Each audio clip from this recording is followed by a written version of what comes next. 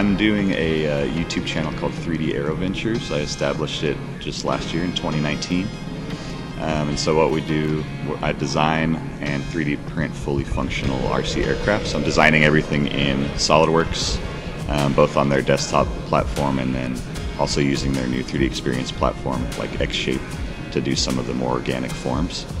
And then 3D printing, they're designed to be 3D printable and actually fly. And so we 3D print them on just basic desktop printer. So anybody with a hobbyist level printer at home can print these.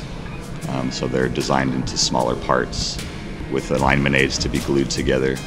And you put just kind of standard RC hobby components in there, electric motors and servos, and they fly.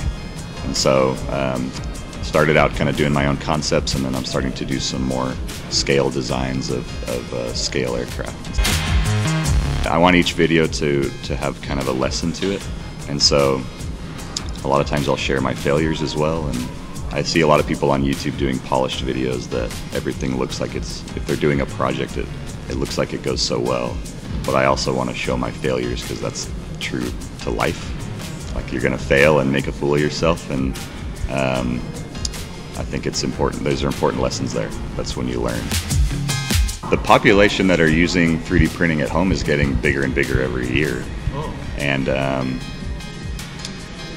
think, it's in the hundreds of thousands, spreading everywhere. Aerospace, they're starting to use end-use parts off of 3D printing, and the automotive industry, yeah, medical's been huge. They're printing organs and stuff like that. So, yeah, it's becoming big, and it's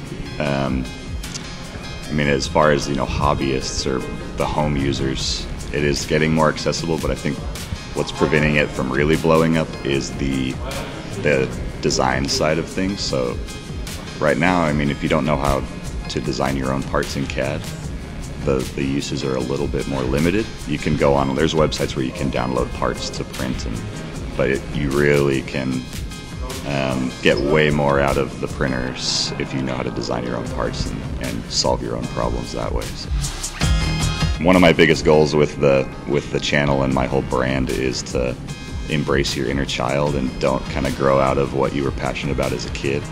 And so I've been doing model airplanes with my dad since I was 12, and so now I'm getting back into it with a little bit higher technology, and I'm living the dream kind of right now with it.